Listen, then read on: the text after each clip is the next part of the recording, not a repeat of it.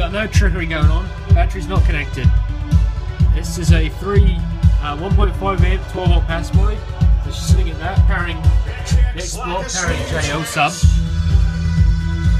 Now as you can see, wire goes out to amp, back up to capacitor.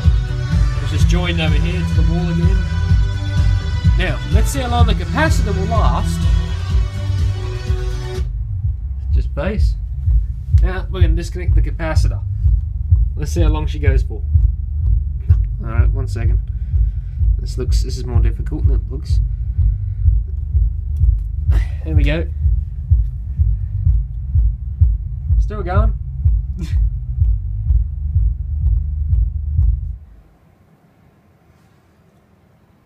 And it's gone. Hey, it lasts quite a while. Just to show that. Put it back. And it's back.